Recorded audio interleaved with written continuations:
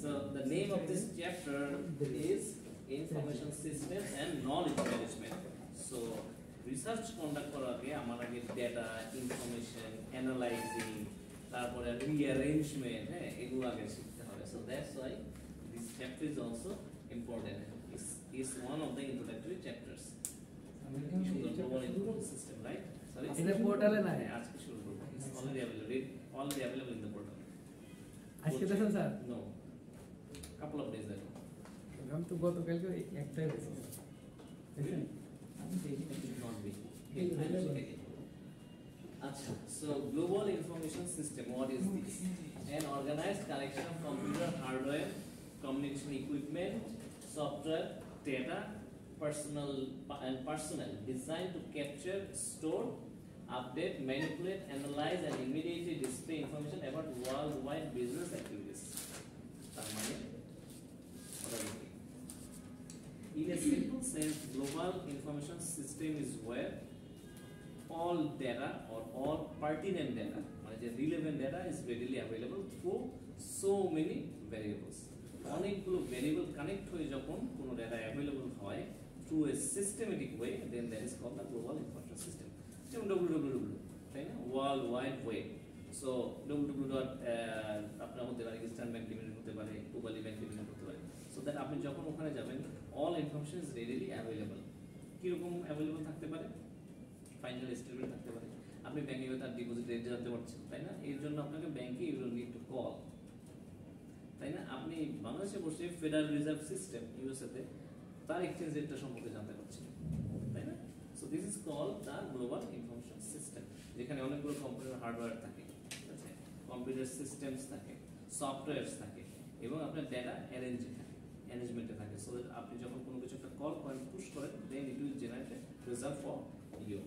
আচ্ছা, so data and information R they synonymous? What do you think? যেটা data সেটাই কি ইনফরমেশন, আর যেটা ইনফরমেশন সেটাই কি ডেটা কিনা? যেটা হচ্ছে যেটা প্রিজার্ভ থাকে আর ইনফরমেশন যেটা আমরা ডেলিভার করি.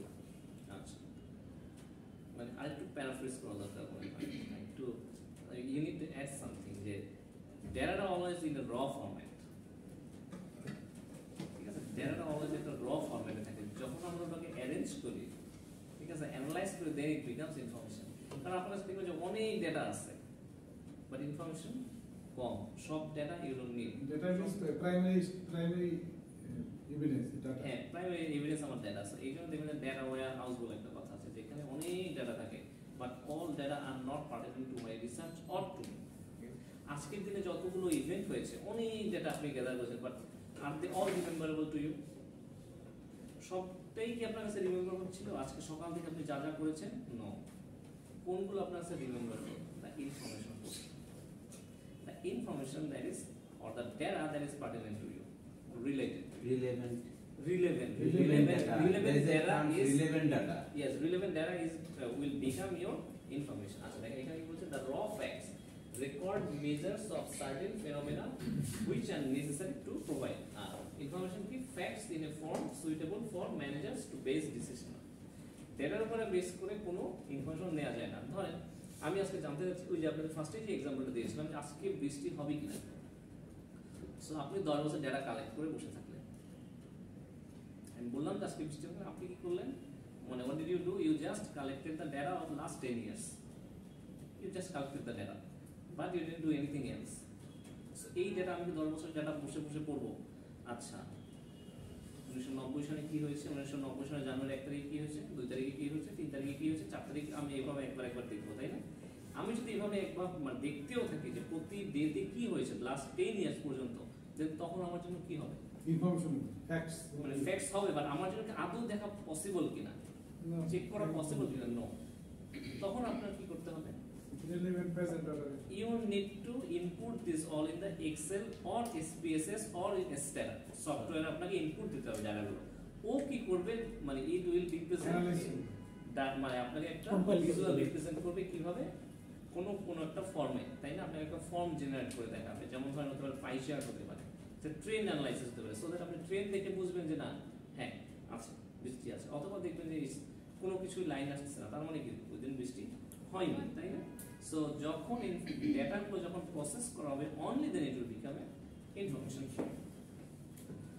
এবং only then you can take decisions upon that information. We base করে decision নিতে পারবেন, ডেটার উপরে বেস করে ইনফরমেশন নেওয়া যাবে। আচ্ছা, সো এই যে ডেটার কি কি ক্যারেক্টারিস্টিক থাকতে হবে, বা ডেটার কি আদৌ কোনো ক্যারেক্টারিস্টিক থাকতে হবে কিনা, আদৌ কি কোনো ক্যারেক্টারিস্টিক ডেটা থাকবে না থাকবে না তাই বলে। Should we be concerned with data or should we be concerned with information? আমাদের কোনটা দিকে মানে what should we focus on? আমাদের কোনটা ফোকাস করা উচিত? Data. Information. Only the process data we will work on. ঠিক আছে, সো এটা তো বলছি যে ইনফরমেশনের কি কি ক্যারেক্টারিস্টিক্স থাকতে পারে। দেখেন, রিলেভেন্স প্রথমে বলেছি যে ডেটাটা যখন রিলেটেড হবে তখন সেটা রিলেভেন্ট হবে, তাই না, যে ইনফরমেশন হয়ে যাবে আলটিমেটলি। কোয়ালিটি থাকতে হবে, তারপরে টাইমলিনেস থাকতে হবে, যখনই আমি ডেটা আমাকে আপডেটেড টাইম মানে ডেটা থাকতে হবে, যেটা আমাকে যদি আরো 100 বছর আগে ডেটা দেন, 100 বছর আগে বৃষ্টি হয়েছিল কিনা, ইট ডাজন্ট ম্যাটার, মানে মিন anything to me. I am concern with last 5 years or 10 years। কেন? আমি যদি বলি যে বৃষ্টি হচ্ছে লাস্ট 10 বছরের ডেটা, আমি কেন আপনি বলতে পারেন কেন 50 বছরের ডেটা কিন্তু আরো এটা মানে কংক্রিট হবে। যত বেশি ডেটা হবে ততই তোমার জিনিসটা কংক্রিট হবে, ডিসিশনটা অত ফুল হবে। বাট কেন আমি শুধু 10 years এর কথা বলছি?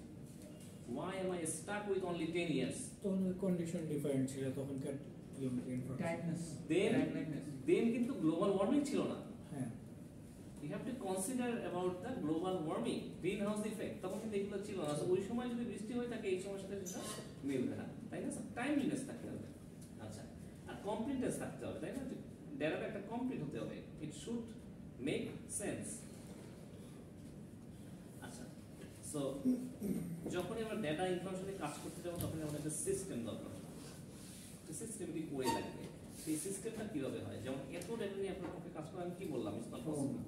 That's why we need a decision support system. So এটা কি দেখেন, এটা হচ্ছে একটা computer based system that helps decision makers confront problems through direct interaction with databases and analytical software. So আমি প্রথমে বলেছি যখন আপনি ডেটাগুলো দিবেন কোথায় দিবেন, আইদার এক্সেলে দিবেন, সিস্টেমে দিতে হবে, অথবা স্পেসে দিবেন। হ্যাঁ, সফটওয়্যারস, কম্পিউটার এইডেড সফটওয়্যারস দিতে হবে, and then it will generate data for you, and that is called the decision support system. যে সাপোর্ট সিস্টেমটা আপনাকে to take a decision মানে হেল্প করবে in taking a decision. আচ্ছা, the purpose of a decision support system is to store data store করা and transform them into organized information that is easily accessible to marketing managers or business managers, not only the marketing managers, business managers as well, right? So data process করে আমাদের কাছে information আকারে প্রকাশ করবে, simple. আচ্ছা, so এখানে দুটো components থাকে, একটা হচ্ছে ডেটাবেস, একটা সফটওয়্যার। সো ডেটাবেসটা কি? ডেটা ওয়্যারহাউস, যেখানে আমি র ডেটাগুলো মানে সেভ করে রাখবো, স্টোর করে রাখবো। আর এই স্টোর ডেটাগুলো নিয়ে যখন একটা সফটওয়্যার কাজ করবে, অ্যানালাইসিস করবে, ফাইনালি আমাকে রিপ্রেজেন্ট করবে কোনো chart, diagram, that is called the software. আমি কয়েকটা সফটওয়্যার নাম বলেছি, তাই না? কি কি সফটওয়্যার নাম বলেছি? Excel, SPSS and Stata. এগুলো আপনার মানে mostly used, widely used. SQL মানে তো এগুলো ডেটাবেস, বাট আমাদের বিজনেস রিসার্চ এর জন্য বলেছি, in the field of business research. আচ্ছা, সো ডেটাবেসটা কি? Database is the collection of র ডেটা, দেখেন, arranged logically and organized in a form that can be stored and processed by a computer. আচ্ছা, data warehousing, information management, it is the process that allows information from operational systems to be stored and organized into separate system designed for simple access. আচ্ছা, data যেখানে store হচ্ছে, data ওয়্যারহাউসে store হচ্ছে, তাই না? ওইখান থেকে আমার কি হচ্ছে, লজিক্যাল অর্ডারে এবার একটা লজিক্যাল যে কোনো একটা অ্যারেঞ্জমেন্ট থাকছে, so that whenever you are giving a command আপনাকে অটোমেটিক্যালি ডেটা জেনারেট করে দেখাতে পারে। So that's why we need to have a database, data warehouse and database. আচ্ছা, কাস্টমার রিলেশনশিপ ম্যানেজমেন্ট মানে CRM যেটা, এটাও কিন্তু আপনার ওয়ান টাইপ অফ ডেটাবেস কিন্তু আপনি বলতে পারেন, তাই না? এটাও একটা ডেটাবেস। আচ্ছা, কারণ এর মাধ্যমে আপনি কি পেতে পারেন? Every information regarding your customers. যেমন আপনি যখন সুপার শপে যাবেন, আগরাতে যাবেন বা স্বপ্নে যাবেন, তারা কি করে? আপনার মোবাইল নাম্বারটা রেখে দিচ্ছে, তাই না? একটা মোবাইল নাম্বার এগেন্স্টে আরমে যাবে, মোবাইল নাম্বার রেখে দিচ্ছে, কেন? To find a pattern in your purchasing. আপনি যে পারচেজ করছেন প্যাটার্নটা কি, কতদিন পর পারচেজ করছেন, কি কি পারচেজ করছেন, সো দ্যাট দেখবেন যে প্রতি মানে in every Friday I am getting message from স্বপ্ন, আচ্ছা আলুর দাম এত, আটা because it knows what types of products I purchase from them. So সেই জন্য আমার যে অ্যাড টেইলরিংটাই হচ্ছে আমার কাছে ওভাবে করছে আর কি। এটাই হচ্ছে তাদের সিআরএম, কাস্টমার রিলেশনশিপ ম্যানেজমেন্ট। মানে এই সফটওয়্যারের মাধ্যমে এটা টোটালি মনিটর করা। এটা আপনি ভাববেন না যে there are some people involved in the process. No, একজন মানুষের পক্ষে প্রতিদিন বসে এবং প্রতি থার্সডেতে বসে লাস্ট 1 উইক অ্যানালাইসিস করে দেন রিপোর্ট করা is two difficult, it's not possible. এটা খুবই লেবারাস, এবং যদি এতই লেবারাস যে আপনার জন্য এর জন্য যদি কোনো আপনার এমপ্লয় করতে হয়, দেন you need to এনকার a huge cost. আপনি চিন্তা করে দেখেন যে আপনার এই কাজটা করতে কতক্ষণ সময় লাগে, but within a second it has been done by the software, this CRM software, customer relationship management. আচ্ছা, সফটওয়্যারস। আচ্ছা, business intelligence, this is a nice term, এটা শুনতে খুব ভালো লাগছে। So what is this? What is business intelligence? The application of software tools to analyze data in extensive data warehouses to discover significant pattern and relationships. যেটা বলেছি আর কি, যে business intelligence কোনটা, যে ধরেন আজকে স্বপ্নতে গেলেন, আপনি বাজার করলেন, তাই না? এবং আপনি না শুধু, আমরা সবাই গেলাম, অনেক কাস্টমার গ্রো, কিন্তু আপনি যদি চিন্তা করেন যে এই ডে, ইন এনি ডে স্বপ্ন কি পরিমাণ ক্লায়েন্ট ডিল করে, you don't have any idea. Or আরো সুপার শপগুলোতে কি ধরনের প্রেশার পড়ে। আচ্ছা, সবার প্যাটার্ন কি জানাও জরুরি কিনা? সব কাস্টমারের প্যাটার্ন জানা কি জরুরি? No, there R some buyers who come just for once. এই জন্যই কিন্তু কি করে সর্টিং করে, যে এই মোবাইল নাম্বার থেকে আজকে কয়জন, বা এই মোবাইল নাম্বারটা এর আগে কতবার এখানে অ্যাক্সেস হয়েছে, এইভাবে সিস্টেমেটিক্যালি অ্যানালাইজ করে। সো দেখা যাচ্ছে যে মূল কাস্টমার কয়জন, হয়তো দেখা যাচ্ছে জাস্ট 100, আজকের দিনের মধ্যে 100 কাস্টমার্স আর মোস্টলি ইম্পর্টেন্ট। এটা কি আইডেন্টিফাই করে? এই মেকানিজমটাকেই বলা হয় বিজনেস ইন্টেলিজেন্স। আচ্ছা, সো এই যে আমাদের কাস্টমার রিলেশনশিপ ম্যানেজমেন্ট, এটা ডিসিশন সাপোর্ট সিস্টেম, তাই না? আর ডিসিশন সাপোর্ট সিস্টেমের একটা এক্সাম্পলই হচ্ছে কাস্টমার রিলেশনশিপ ম্যানেজমেন্ট, যে সফটওয়্যার প্রোগ্রামটা, তাই না? আচ্ছা, সো আমরা জানি যে 4টা সেকশন থেকে ও ডেটা গ্যাদার করতে পারে। সেই 4টা সেকশন কোনটা? একটা হচ্ছে ইন্টারনাল রেকর্ডস। ইন্টারনাল রেকর্ডস কোনটা? What are the internal records from wire it can generate data. So one is internal record. কোনটা? এই যে আপনি আজকে আপনার নিজস্ব যে ডেটা ওয়্যার হাউসে যে ডেটা আছে, কাস্টমার্স আসছে আপনার কাছ থেকে কিনে নিয়ে চলে গেছে, তার ইউনিক আইডি আপনার কাছে আছে, তার মোবাইল নাম্বার আপনার কাছে আছে, তাই না? তার লয়ালটি পয়েন্টস আপনার কাছে আছে। So from there it can generate data, এবং এর মাধ্যমে তার আপনি প্যাটার্নটা খুঁজে বের করতে পারছেন। আচ্ছা, proprietary business research, proprietary business research বলতে কি বোঝাচ্ছে? যে এর কপিরাইটটা কোনো একটা অর্গানাইজেশন আছে, লিপিবদ্ধ আছে, কোনো একটা অর্গানাইজেশন হোল্ড করে প্রোপ্রাইটারি বিজনেস রিসার্চ। সো সেই বিজনেস রিসার্চ থেকেও আপনি ডেটাটা নিতে পারেন in exchange of some values. আপনি কিন্তু হ্যাভেজারলি কোনো কারো কাছ থেকে আপনি কাস্টমারের একটা লিস্ট নিতে পারবেন না। For that reason, you need to have that proprietary right. যদি আপনার কাছে proprietary right না থাকে, কি করতে পারেন তখন? You need to pay something. কোনো কিছু একটা পেমেন্ট করতে হবে, then you can generate the information from there. আচ্ছা, ওই যে বিজনেস ইন্টেলিজেন্স বললাম আরেকটা, যে ও আপনাকে অ্যানালাইসিস করে দিবে এবং আপনাকে জেনারেট করে দিবে যে আজকে today this top 100 customers R important for you. আচ্ছা, outside vendors and external distributors, এখানে কি হতে পারে? বলতে পারেন যে who are the outside vendors and external distributors? যেমন ধরেন সোর্সিং যারা করে, কোথা থেকে আমরা সোর্স করছি, তাই না? সো দেখেন, স্বপ্ন কিন্তু শুধুমাত্র যে স্বপ্ন অনলি স্বপ্নের প্রোডাক্ট বিক্রি করে এমন না, স্বপ্ন কিন্তু অনেক জায়গা থেকে প্রোডাক্ট এনে বিক্রি করে, তাই না? তার মানে কি হচ্ছে, স্বপ্ন ইভেন এরকমও আছে যে আমি স্বপ্নতে গিয়ে দেখেছি আপনার যে অন্য একটা ব্র্যান্ডের প্রোডাক্ট, যেমন সানসেল, ইউনিলিভারের প্রোডাক্ট শোকেস করছে, তাই না? ওর তো স্বপ্নের নিজস্ব প্রোডাক্ট খুব কম। সো ইউনিলিভার প্রোডাক্ট দিচ্ছে, তার মানে কি ইউনিলিভারের যে সফটওয়্যার, ইউনিলিভারের ডেটাবেজ ওর সাথে কানেক্টেড আছে। সো ইউনিলিভার যদি এখান থেকে কোনো ইনফরমেশন নিয়ে যায় যে না আজকে অমুক কাস্টমার আমার প্রোডাক্টটা কিনেছে, ইউনিলিভার কিন্তু জানে, ইউনিলিভার কিন্তু অলরেডি স্বপ্নকে বিক্রি করেছে, স্বপ্ন কিন্তু soul provider of that product. But স্বপ্ন কি করেছে? ইট রিসেলড, রিসোল্ড ইট, তো রিসোল্ড করে দিয়েছে, বাট কাস্টমার ইনফরমেশন কি ডিসক্লোজ করেছে? নো, বাট ইন্টারনালি কিন্তু দে আর linked. So if Unilever wants, it can pick up that information of the customer, যে আজকে সানসিল্কের এই কোয়ান্টিটি কে কিনেছে, এইভাবেও ইনফরমেশনটা গ্যাদার করা যায়। সো মানে this is what I already discussed যে আচ্ছা কম্পিউটারাইজড ডেটা আছে এটা তো আমরা সবাই জানি যে আমাদের ডেটা আসলে কোথায় থাকে কম্পিউটারে আগে আপনারা এই জিনিসটা মানে এটা কোনটা বলেন এটা সিডি বা ডিভিডি তাই না আপনারা ফ্লপি ডিস্ক দেখেছেন ফ্লপি ছোট ছোট ডিড ইউ ইউজ ইট আমি ইউজ করছি কতটুকু ডেটা থাকতো বলেন তো খুব কিলোবাইট কিলোবাইট 1.44 MB ফার্স্টে কিলোবাইট ছিল পরে দেন 1.44 MB কিলোবাইট সর্বোচ্চ 512 MB ছিল 512 MB ছিল জাস্ট ইমাজিন বাট এখন একটা পেন ড্রাইভ মানে যে ফ্লপ আমাদের যে ফাস্ট ড্রাইভ আছে হাইয়েস্ট কত আছে জিবি বলতে পারেন টেরাবাইটে আছে এখন টেরাবাইট তো পাই টেরাবাইট তো মিনিমাম তাই না আরো যে কত আছে আল্লাহ জানে উই ডোন্ট নো সো সেটাই বলছে কম্পিউটার ডাটা আছে সো আপনার একটা ফ্ল্যাশ ড্রাইভ আপনার কাছে একটা ডাটা আপডেট হতে পারে if that consist the information relevant information right তাই আচ্ছা ইন্টারনেট সব গুগল ড্রাইভ ইন্টারনেট মানে in a sense internet is your data archives the biggest data archives এর মধ্যেও কিছু আছে যেমন ধরুন আপনি গুগল স্কলার্স গেলে দেখবেন যে ওখানে সব রিসার্চ পেপারগুলো মানে ওরা ইন্ডেক্স করে থাকে আচ্ছা আরেকটা দেখবেন আপনি গুগল বুকস এখানে কি পাবেন বইগুলো পাবেন তাই না এরকম বিভিন্ন different types of data archives আছে যে সে শুধুমাত্র বইগুলোই ইনক্লুড করে থাকে সে শুধুমাত্র রিসার্চগুলো ইনক্লুড করে থাকে তাই না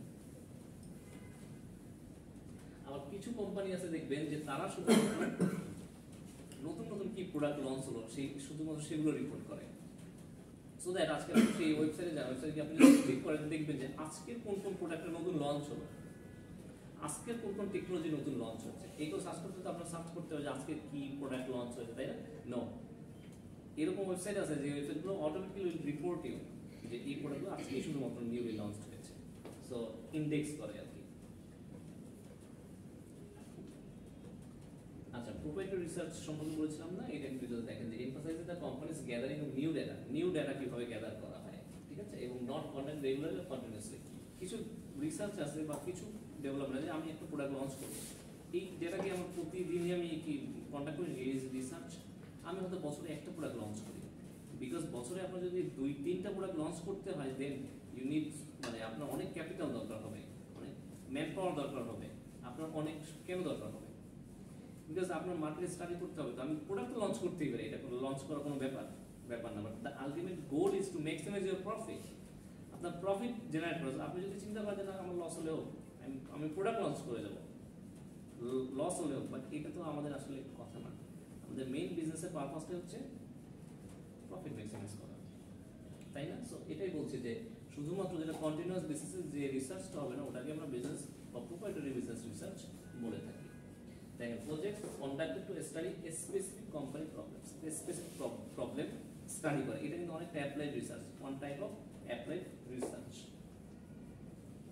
আচ্ছা বলেছি আচ্ছা ইনপুট ম্যানেজমেন্ট কি কম্পিউটারে জাস্ট নাম্বার ইনপুট করা তাই না বিভিন্ন ডায়াগ্রাম আপনার বা কোনো একটা কমান্ড ইনপুট করা সেটাকে বলে দেখেন all numerical text voice and image data enter into the decision support system so আপনি যখনই ওই যে কাস্টমার রিলেশনশিপ ম্যানেজমেন্টের কথা বলবেন তখন আমরা কি ইনপুট করি ওখানে কাস্টমার নেম ইনপুট করি হ্যাঁ মোবাইল নাম্বার ইনপুট করি এজ ইনপুট করি কেন আমরা এজ ইনপুট বলতে পারি যে অনেক সময় দেখবেন যে এজ ইনপুট করা যদি if there is significant amount of time you have readily available in your hand আপনার যদি সময় থাকে দেন এজটাও নাই কেন নাই বলতে পারেন ওই যে বয়সের ভিতরে হ্যাঁ এই প্রোডাক্টটা কোন এজ ক্যাটাগরির মানুষরা এই প্রোডাক্টটা বেশি করে যেমন ওই যে দেখবেন যে ফেয়ার এন্ড কি জানো একটা মেন্স ক্রিম কি জানো আছে না fair and handsome exactly fair and handsome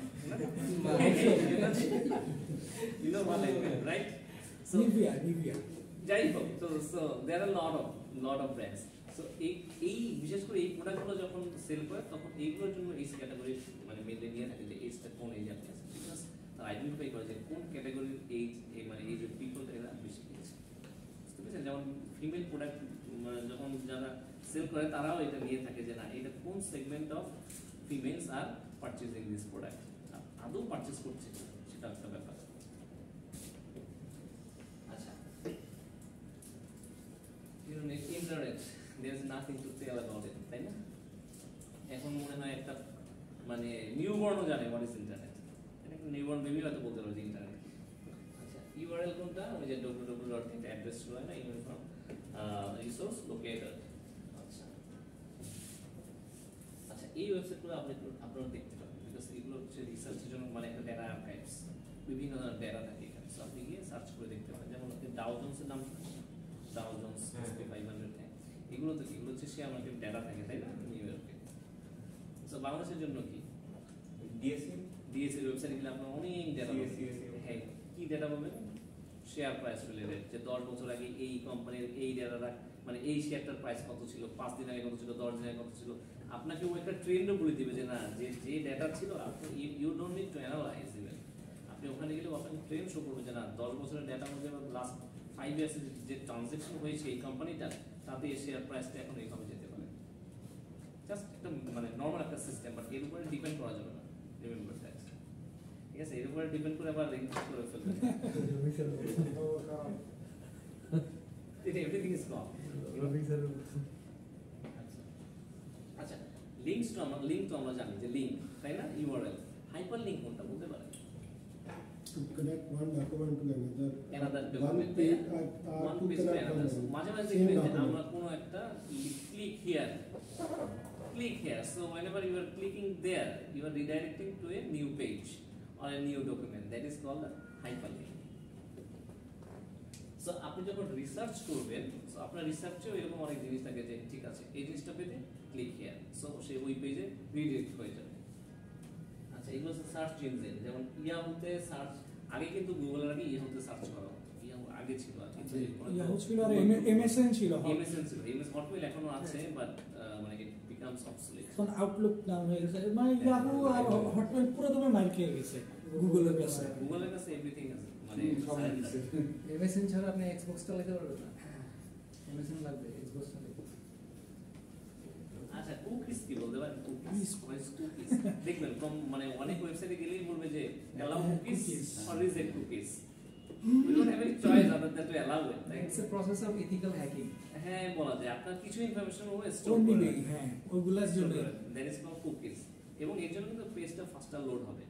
যদি কুকিজ আপনি সেট করে না রাখেন দেন এভরি টাইম, যেমন আমাদের ওই যে পাসওয়ার্ড রিমেম্বার অপশনটা দিয়ে মানে কুকিজ আপনি অ্যালাউ করলেন, so every time you R entering into that website automatically জানে যাবে কি who you R.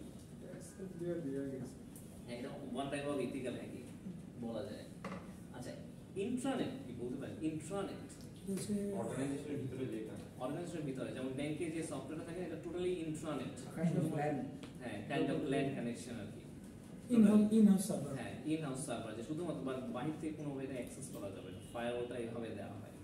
So in-house server আপনি বলতে পারেন। তারপরে আপনি এটাও বলতে ল্যান কানেকশন না থাকলেও, যদিও ল্যান কানেকশনও যদি না হয়, internal server means internal, so কোনোভাবে আপনি আউটসাইড পিসি থেকে অ্যাক্সেস করতে পারবেন। যেমন আপনাদের যে স্টুডেন্ট পোর্টাল আছে এটা কি ইন্ট্রানেট? না, আমরা কিন্তু যে কোনো জায়গা থেকে অ্যাক্সেস করতে পারি। বাট যদি এমন হতো যে না শুধুমাত্র আমাদের পিসি থেকে অ্যাক্সেস করতে হবে, ইউনিভার্সিটিতে এসে অ্যাক্সেস করতে হবে, দেন it will become intranet. Banking এর জন্য এটা হয় যে বিভিন্ন ট্রানজাকশন করা যায়, বাইরে থেকে এক্সিকিউট করা যায়, এক্সিকিউট করতে পারলে কত ভালো হতো তাই না, যে মিলিয়ন ডলার আমরা আমার অ্যাকাউন্টে নিয়ে যেতে পারতাম। হয় কিন্তু এই করা যায় না, কি বলেছে হ্যাক না করেও করা যায়, because now you have internet banking. আপনার ইন্টারনেট ব্যাংকিং আছে, ইন্টারনেট ব্যাংকিং তো আপনি কি করতে পারেন, এক অ্যাকাউন্ট থেকে আর অ্যাকাউন্টে ট্রান্সফার করতে পারেন। এটা অনেকটা কিন্তু কাজ করছে কিভাবে, এক্সট্রানেট হিসেবে কাজ করছে, যে আপনার সাথে কোম্পানির ইন্টারনেটের সাথে একটা সম্পর্ক যখন থাকে তখন ওইটা এক্সট্রানেট হয়। একটা পোর্শন যখন আপনি অ্যালাউ করেন, সব কিছু আপনি করতে পারবেন না, just within your accounts. Okay, thank you.